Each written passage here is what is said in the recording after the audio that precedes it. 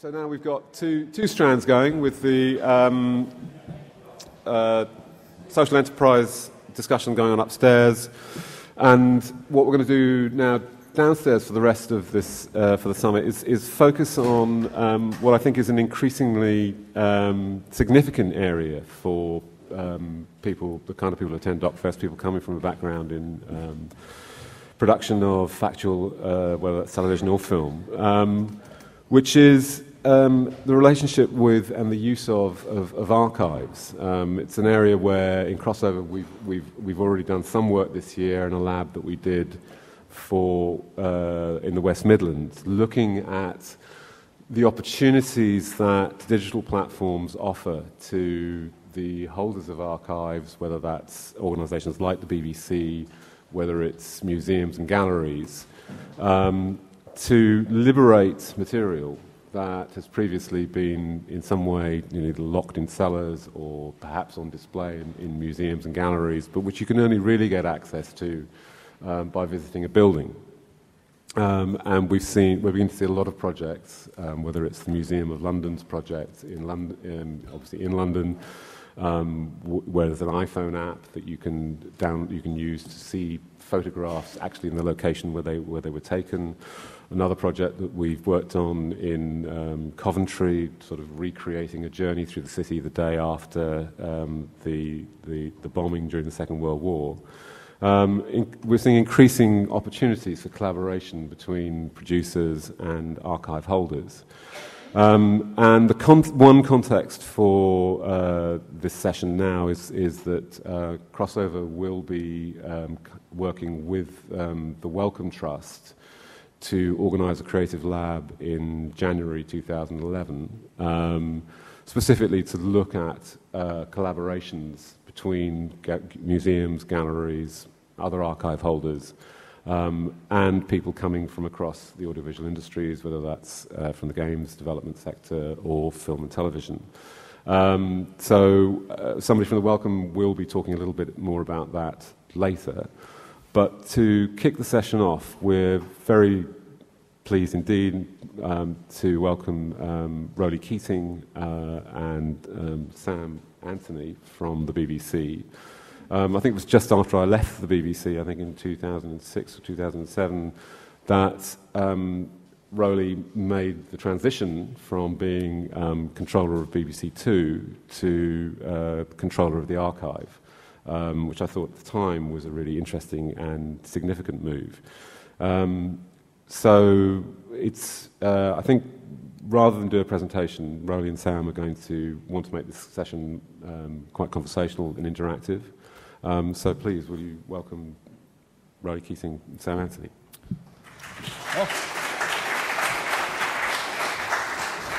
Thanks very much, and good morning. As he was saying, we just decided to do this as a conversation rather than as a speech, although there is a lovely pulpit, or there was a lovely pulpit here, so it's a shame we didn't use that. My name's Sam Anthony. I work in the commissioning department at the BBC, but you're not here to hear me talk. I'm just going to try and elicit some interesting answers from Roly. Just a few words about him. He's used to big projects. He became head of programming for UK TV on its launch in '97, and in '99 he was made BBC controller of digital channels. He then went on to become the controller of BBC4 at its startup, leading the channel launch in March 2002. Then from 2004 to 2008, Roly was controller of BBC2, so successfully that it was named as Broadcast Channel of the Year in 2007. And from October 2007 to 2008, he also took on an additional responsibility as acting controller of BBC One. It's quite a good CV, isn't it, really? But arguably, all this was a mere cakewalk compared to finding a way to deliver more than 1 million hours of BBC content to a public that may still not have any real idea of what that will mean to them. Roly's warned it will take at least a decade to process more than 3.5 million individual clips, currently stored in 25 different buildings across the UK. Meanwhile, the public's hunger for on-demand content will move far quicker than that. So as Director of Archive Content for the BBC, can he teach the old dog of the BBC the new tricks it will need to keep up and work out how to wag the long, long tail of its back catalogue? Roly, let's start off just with a sort of obvious question, I think, which is, isn't this all just a massive, incredibly expensive exercise in the British obsession with nostalgia?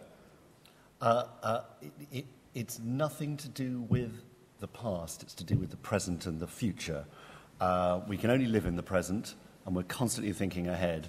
But as we live in the present, what we find we're looking at is this extraordinary accumulated heritage that we shouldn't want to get away from. It's what we as broadcasters, filmmakers, program makers do for a living, is tell stories and make stories. And in the 20th century version of broadcasting, all we could do, which is a wonderful thing to do and remains a wonderful thing to do, is broadcast them to the nation, to audiences there and then. You get a repeat if you're lucky and it's there once again. What we're tackling now is the equation of broadcasting, commissioning, program making on the one hand, and the unstoppable dynamic of the internet, which is mature now, 20 years on. We're beginning to get a feel for how transformative this is. And one of the remarkable characteristics of the internet is that it's permanent, it's cumulative, it's shaped like an archive itself.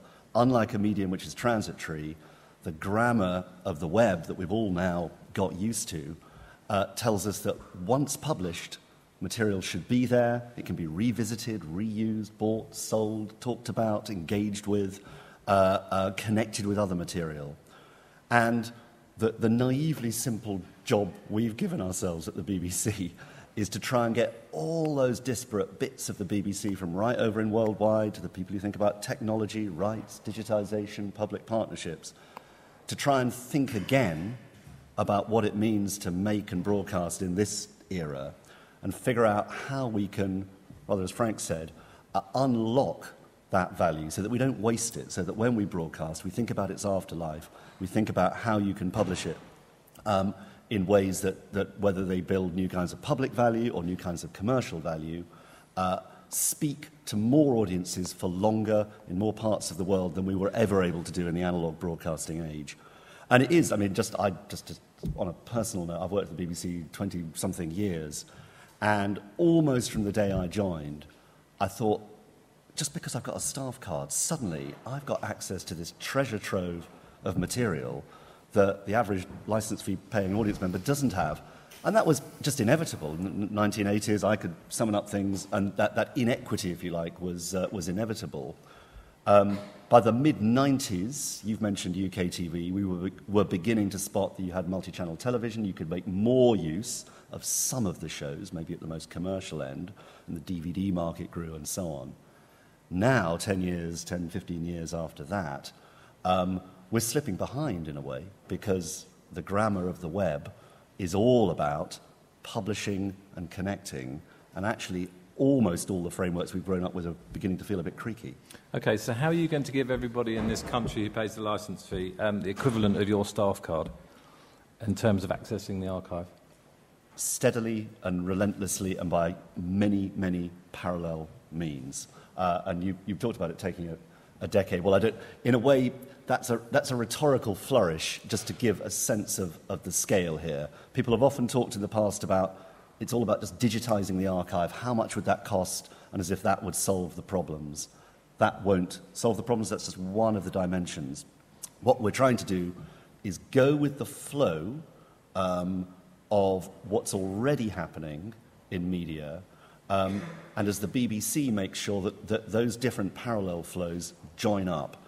That means that on the commercial side of the equation, really tracking what's happening in video on demand, in download, with that gradual collapsing of windows and accessibility, and without commercializing the archive, because it's a far richer resource than that, nonetheless getting the commercial value and working with commercial partners, BBC Worldwide, other distributors and so on, to get bolder and better at using the grammar of the internet to get more content out there. But at the same time, also go with the public values of the BBC. Think about what it means to be a public service broadcaster in this very connected 21st century age, and identify the fact, first of all, that even if we unleashed a purely commercial model, it might touch only, 10, 15, 20% of the total resource that the BBC generates day in, day out. So we're also starting at the other end. We've started very modestly. You can see on BBC Online now, we reckon 150, 200 hours or so of permanently available archive collections on BBC Online, very low-key at the moment. In the radio sphere, much larger, there's quite a lot, for instance, of the Radio 4 archive there, but almost invisible to audiences, very, very, very concealed. And we're trying to get better, clearer frameworks to build public publication, to extract identify content that has historic value, educational value, or that can join up to one of Frank's themes with some of the other digital resources in the public realm of the UK, museums, galleries, public institutions. So last year, for instance, we did a groundbreaking deal with the Henry Moore Foundation to clear, free, for the public, on the web, every hour of content the BBC has about Henry Moore. It coincided with the Tate. The Tate also contributed very generously to digitisation. It was a three-way partnership. That means we now have on the open web, unlocked and liberated, about 48 years' worth from 1951 to 1998 of every single film the BBC ever made with Henry Moore and the artworks represented there, which is now a public resource that galleries, museums, educational institutions can draw on. And that's because we had an enlightened rights holder, a great public partner, and 50 years of steady broadcasting, which was in danger of getting locked on the shelf and is now out there. Now that's, in the great realm of the million hours or so, that's a tiny little fragment of it, but it's a very illustrative one, because it begins to show the way at the public realm end of what we do about what's possible. And so is that something like the Moore thing, that's almost a kind of mini pilot, is it? It's a lesson learned. In other words, we hesitate to use the pilot. I think is an overused word, partly because it suggests that it's something that comes and goes. The great thing about that is it's sustainable. We can talk to the Moore Foundation, I think, in 5 years' time and opt to renew, and it can simply become a lasting resource. So all sorts of really interesting ideas there in that last answer, and presumably all these elements need to be factored into determining the strategy for the archive. But do you think that how much of the challenge do you think lies in kind of unpicking the actual concept of archive as well as just opening the doors by various means? I mean, what do you think of the word itself? Well, I often make it very clear to my team that our job is to end up in a position where we're not using the A word at all. I often say that for all that the music industry got some things wrong about digital, God knows, at least in music, in digital music, there's no concept of archive music. A great Bob Dylan album from the 60s isn't an archive album. It simply exists in the present, there to be enjoyed by my teenage son or a 70-year-old equally, and connected to something that only got released last week. It lives in a perpetual present, which, as I began, is the beauty of the medium that we now have to play with. And in a way, we're trying to bring broadcasting on a similar journey to maturity, where it's programs, it's stories, it's material, it's documents, and they're all brought into the air. Of course, we'll still have a working archive behind the scenes. I mean, the skills, the traditional skills of archiving will evolve and continue. But the exciting, creative, audience-facing part of this will, I hope, be less and less about using the word archive and more about bringing those great editorial, commissioning, broadcasting skills to bear, and, by the way, technological, curatorial, and creative skills to bear on this resource and bring it to life, keep it alive now. So we won't completely kill the word off, but in a way it's an ancient word that doesn't capture the full scale of what it is we're trying to do. Okay. And do you think the audience, the licence payer, can actually handle that much choice? And how can you help them make sense of it? And perhaps that might be of interest to people in the audience, because they maybe want to kind of feed into that with third-party applications or ideas about how to get stuff out there, or curate material, that kind of thing. How are you going to help the audience make sense of this giant thing? Well, first of all, I say don't patronise the audience, because we're all the audience, and if you go online, there is indeed an absolutely vast, unsorted vat of material out there, day in, day out. And we've all got very comfortable with the idea that in search mode, we can get better and better at identifying exactly the material we're interested in. But at the same time, sometimes we're in a mood where we want to sit back and let someone else make the selections for us and give us a hierarchy, give us a hit, give us a couple of choices to make. And it's in the nature of what we're doing at the BBC to try and answer both of those questions. We're doing a lot of really what you might call deep engineering to get better and better at being capable of publishing deep down quite a lot of content. One indicative example there, just at a level of data and information, is that we're digitizing the whole, we're using old back catalogues of the Radio Times, the whole broadcast history of every schedule, every programme ever made by the BBC, whether we've still got it or not, and getting that online as a searchable resource. And we're not expecting anyone to read that from A to Z, but that's in the spirit of what Tim Berners-Lee said: you've got public data, get it up on the web. So that kind of mass publishing is part of this. And hopefully with certain strands and so on of content, we will actually get into the high-volume publishing business around some programme material as well. But at the same time, in another part of the building, we're talking to commissioners, channel controllers, Richard Klein at BBC4 or whoever, to think harder and harder about what happens when you do a great theme season on air, and whether we can work with the archive specialists to get a collection of material to accompany that. And there, you're shining that spotlight of broadcasting and marketing and the moment and the excitement and connecting it to something very curatorial. And if you're smart, you can use that as the way, if you like, to feed the permanent collection of content, bring it to life for a period. But in this age, once it's brought to life, once it's brought there, it's there as a resource for other people to do other things with. Okay, afterwards. so you've got both and. Okay, so you've got the BBC putting the stuff out there, and you've got the audience that you can trust to make sense of it all. Is there any role in the middle of those two for kind of third-party plugins or people to come up with new ways to experience this material? And how would that kind of dialogue start for, say, people in this audience? Well, one of the reasons for coming here today is to, if there's any danger of that dialogue not already happening, to say that has to be the case, because in a sense, a BBC-led initial act of curation, if you like, is only going to be a tiny fragment of what the ultimate prize is here, which is gradually getting, if you like, the digital public resources and commercial resources of the UK, all that astonishing creativity, sorted and published and available and discoverable,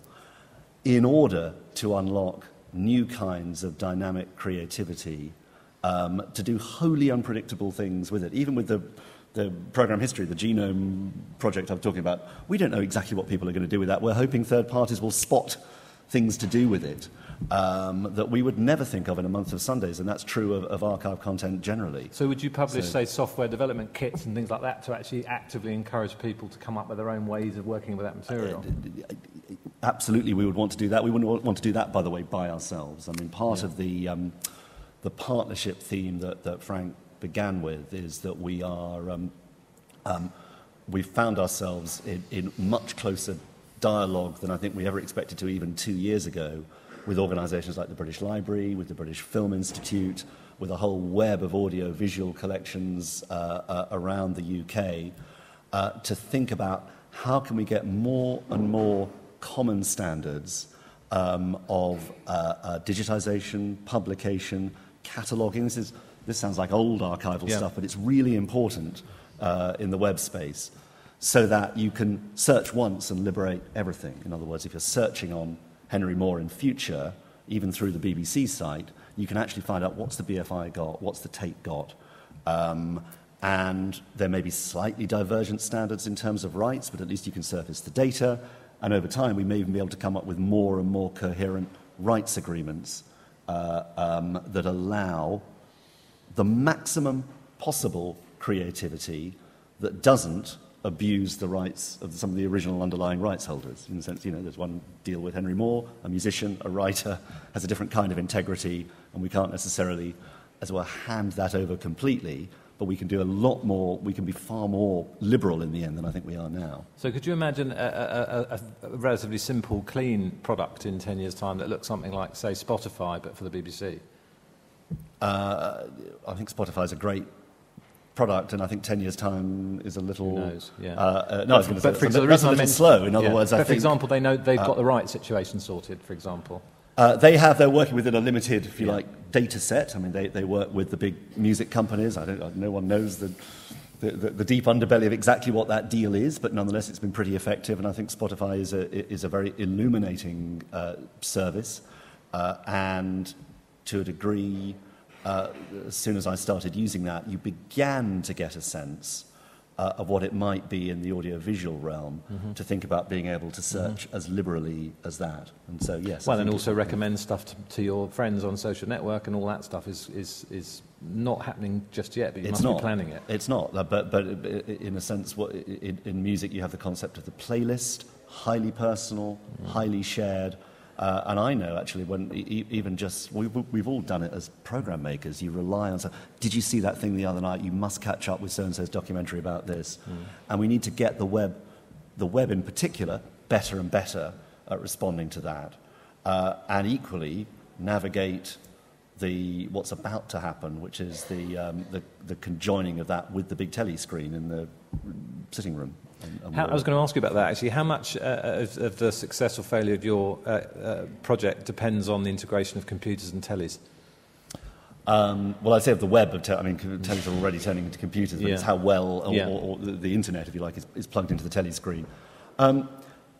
Again, it's a both-and story. I think as we get a better and better feel of what products and services like YouView or Sky Anytime Plus or whatever will look like, you begin to see that there is going to be a whole new wave of innovation around the connection between a television experience and the power of the internet. I don't think it's the same as the web, and I think it'll make the web more distinctive in some ways rather than less, because the web is one of the great inventions, and it has a granularity and ability through hypertext and so on to publish deep amounts of data and allow all very, very rich content publishing, which in the end I'm not sure the television screen will ever do. What the television screen will, I hope, be brilliant at in this realm is offering rather smartly suggested, recommended, socially or broadcaster-led or by whoever, instant recommendations for something else to watch or enjoy that's directly connected to what you've just been watching. And what we're already thinking about is if there is gradually, steadily, a greater resource of, say, program content you can draw on and plug in, then as the credits roll in 2 or 3 years' time on a fascinating documentary about Sheffield, say, then instead of, if you like, the junction offer from the broadcaster being just next on this channel, next on another channel, it can also be, and here are 2 very specific programs from what we will no longer by then call the archive, which will you might also want to watch. And the seamlessness of a product like YouView means that the broadcast stream can connect straight away to something served off the internet, and you can just choose it there and then and watch it. And that's very potent. That begins in a dynamic way to get that feel of past and present just eliding completely, because you can choose it there and then. But it's more restricted than the web. I don't think it'll be such a great medium for the really rich data publication, the link to the documentation or the photographs or the stills or the museum artifacts or whatever. So I think we need to not think that we're getting, as it were, we're losing interest in the web just because IPTV is coming along. We need to get good at both. Okay. Now, for most people, the way they get their on-demand video at the moment, especially in small chunks, is YouTube. Will all this plug into YouTube? Will everything that's available on the archive also be available via the YouTube delivery system? Because that's how most people get their little bits of video, isn't it, at the moment? Well, I don't know if it's about YouTube specifically. Yes, I mean, YouTube was a brilliant, timely innovation But even as of this week, you're seeing other brilliant, timely interventions also making the running in this space. The deal that Channel 5 have done with Facebook's very interesting here. So you're beginning to see embedded long-form video on a social what people thought was a social networking site. So I think you will begin to see rights holders, broadcasters experimenting for a while with publication of their content in a variety of spaces, but there's just an element of care and control. YouTube were not careful in their early years over rights or the integrity of what was being published. They're much better now, I hasten to say, but nonetheless, they had a journey to go on to get up to speed with how you could publish like that. Equally, broadcasters or rights holders or archive holders will be zealous about thinking how much they want to control and how much they want to hand over. So I think it'll be a bit transactional. People will learn as they go, but I certainly don't think, as it were, YouTube's the answer to everything. It's part of a mix. Okay. Well, we started slightly late, so we'll go to questions slightly late, but I think it's probably quite a good point to actually go to questions. Just wanted to ask you one last thing, which is the BBC centenary is in 2022. Does that figure in your calculations? Well, I've said it publicly before now that again, a bit of an arbitrary thought. But in order to persuade people that, on the one hand, this is something you can't do overnight, but on the other hand, it's a big thing it's a journey you can go on eventually. I did once say that whatever the end point of this journey is, let's make sure we've done it by the centenary of the BBC. By that point, when you've got 100 years of broadcast history to look at in this country, we should have gone on that journey from the purely linear model of broadcasting to whatever it is that's emerging out of this, which is, by the way, not replacing linear. I'm an old channel controller to my bones, and I still think linear primary broadcasting is a great durable invention and the great generator of value and energy and excitement here. But it will be that plus a whole set of other connective experiences, and it would be great to have got there by then. Great. Okay. Well, that's a really useful way to start. Is that some of you may have questions, and there are mics in the room. So there's a lady in the middle. If you can wait till the mic gets to you, and then introduce yourself before you ask your question, please. Hi, my name is Dinah Lammerman. I used to work for the BBC for quite a long time and did a few related archiving projects. I just wondered, you were talking about the Henry Moore Foundation, which is obviously a fantastic pioneering thing to have done, to have released all of that information. Are you thinking that the motivation for those kind of things will come from big public institutions, or is there going to be a possibility where smaller, independent, digital production companies, whatever, can come and put proposals to you that then you could potentially even license BBC content for use in that kind of context? Well, I would like to get to a point where we've got frameworks in place that liberate exactly that kind of creative intermediary role to flourish. I think that's exactly right, because the BBC by itself can't have all the ideas, can't make all, it shouldn't do, make all the connections that are there. This is too big for that. So we often said that on the commercial side of the line, we only know what's of commercial value because we have commercial partners who tell us and as it were, broker deals and clear the rights and get things out there on a commercial basis.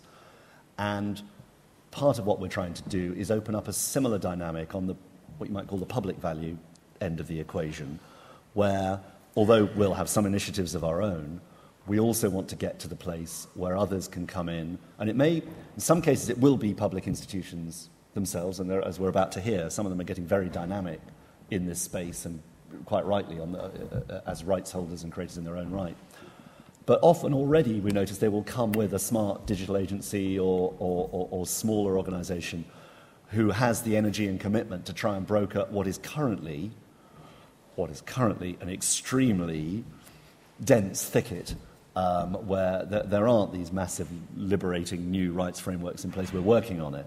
So it's a journey. I wouldn't want to give the impression that, as it were, any broadcaster yet is open for business for dozens of these things, but I think the dynamic you've described is exactly what we want to get to.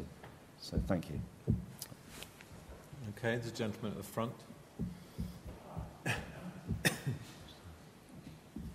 Hi, as a complete coincidence, I gave myself a traumatic moment the other day. I threw away about over 100 hours of BBC programmes that I had made. I didn't know I was coming along here then, but as they descended into the local tip up in Yorkshire, most of them were history programmes, it occurred to me, the BBC now, does it or should it not ask for a call for what could be stored digitally of important interviews in their entirety, not just the little bits that are broadcast. They needn't be, obvious history, obvious oral history, like, I fought in the Battle of Cable Street, but they could come from quite different programs where the producer thinks this will be an interview of record in years to come. And now that the storage problem is a lot simpler, is that what the BBC should be doing, keeping keynote interviews in their entirety for the future? Really good question and theme, and it's something that I worry about and don't yet have the perfect answer to. I'm a bit of a hoarder of it. I've still got the long-form interview rushes of a documentary I did on Ealing Studios in the 1980s because exactly that reason. I think you thought some of this stuff is not of primary immediate value, but unless it's kept somewhere, it won't go anywhere. It's a shame you've thrown your material away because I'm afraid what I occasionally say to producers is just hold on to it a bit longer because, as it were, none of the big digital archives of the UK are yet organised in a way that if, as it were, material were handed back in, you can guarantee that will be properly presented. However, the category of material you've described is really important. We do have a policy where we can of keeping long-form rushes. We do try to identify series where we think the long-form interviews of historic value. It's also been a good theme that's come out of our partnership with the British Library, where they have an oral history department. They shoot their own interviews. They specialise in logging and maintaining long-form interviews. And even as I speak, we're discussing how can we get better and set better standards across the public realm generally to think about the interview archive as a category. Because broadcasters have them, we have them, but so do others. And actually somewhere in this emerging digital public space, we need to be able to confidently key in a name and track down all the long-form material we have. So yes, we take it seriously, but no, we don't yet have the perfect answer to your question. Okay, there's a lady down here at the front, just here. Thank you. Will you introduce yourself as well before you ask the question? My name is Asta Velajos. I come from Denmark. I've been working with museums and actually opening archives, especially doing strategic projects with Danish broadcast and cultural organizations. And I'm just asking you, have you thought about creating a universe for the different users you've been mentioning, using narratives or using as a brand value, but actually creating a framework wherein people can step so users can still use it as archives, searching in archives. Small companies can come with themed experiences together with digital marketing, and also a space for the bigger cultural organizations. Because when each of them has to approach you, it's very difficult. But actually using the idea of convergence and using narrative structures which are easy to understand, you can build universes where all these kinds of users you're talking about will have easier access to get your content, get the deals with you, and know what they're supposed to do. Because else, with Danish broadcast, we see it turning into a jungle, and where the people who are very good at negotiation, which were mostly documentary producers of bigger production skills, got very good deals, but small companies and small learning games who can actually get it funded by media and then just get the content from you just couldn't compete in the picture because they didn't even know how to get into contact. It's a very difficult question, I know. I was going to say that's a huge question, which it would be sort of insulting to give it a short answer. I mean, in a way, I think the very holistic vision you've described is quite close to the kind of integrated thinking we're trying to do across the BBC.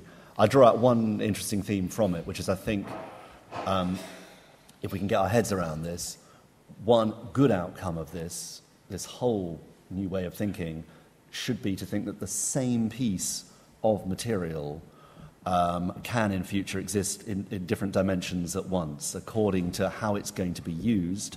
It may have a Creative Commons use at one end and be completely free for kids to use in a PowerPoint. It may also have a market value to be bought and traded and cut into someone else's documentary, and it can earn its keep there. And maybe it's also just available for low-res streaming over the web for archival search. And at the margins, in some cases, we're beginning to see that integrated model working. But to get that playing right across the whole value chain is very challenging. So. Okay, so chap here in the third row. Oh my God. Yeah, I work on a lot of restoring. We restore the NASA archive, so a lot of that's getting stuff off film, and so a lot of telecine and stuff onto HD and stuff.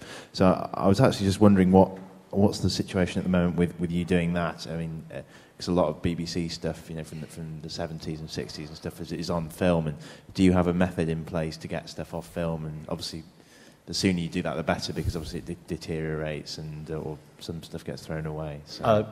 Yes, there is a plan. I mean, it'll take years, but depending on latest license fee settlement, as it were, it'll take longer or shorter. In other words, that is literally one of the tradable pieces of investment we've got, is the transfer of our film archives into digital form. We will get there. We won't lose anything. I mean, I'd make the public commitment to that. We won't, as it were, let things decay. We've now got much better preservation than we had before. But again, what we're trying to do is track that transfer by need. If this is a journey, then we're trying to get the strategy and the audience first, and over time we will transfer everything eventually. I mean, not least the news archive. An awful lot of our pre-1983 news heritage is in the form of 16mm film items, and they're not accessible at the moment. I think I'm being asked to wrap it up. Have we got time for one last question, or do we need to crack on? Who was it who came and told me to wrap it up? Well, Adam, let's have one last question from Adam just there. Well, Adam G. from Channel 4. You told us a little bit about the limitations of ViewView, and I just wanted to know if you can give us a bit more sense of how you expect that experience to be as a viewing experience. Well, I'm really only going on what I imagine at Channel 4. You've already seen as well, really, and others have presumably seen mock-ups of the equivalent Sky offering. I'm not sure. I mean, in a way, it's very hard, Adam, to talk about that without mock-ups and illustrations. I think the best we can say is that different platforms, different devices will, we hope, over time, come up with ever more seamless, simple navigational models you can operate from your sofa that offer you relatively simple ranked choices off the back of a broadcast stream or in a simple on-demand way. And I've seen more and less elegant executions of that idea. But no, I'm not sure there's anything special to add on that. So.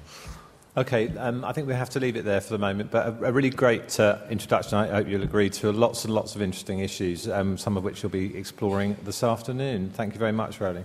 Pleasure.